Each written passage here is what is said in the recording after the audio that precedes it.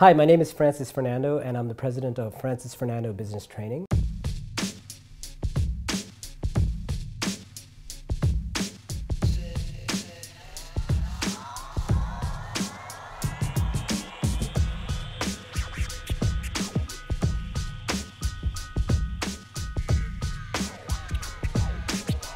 I found that in business, you need to be flexible, and most business individuals and entrepreneurs don't know how to maintain a sense of flexibility to be able to pivot their businesses into the new opportunities that may be faced upon them.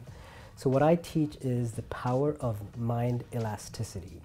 That is, how do you keep a flexible, nimble mind such that you can adjust your business and yourself to whatever market conditions are faced and that are thrown at you.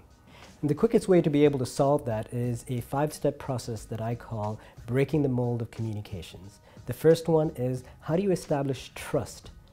The second is, how do you control and dominate the frame? The third step is, how do you maintain mind elasticity by using the power of improvisation?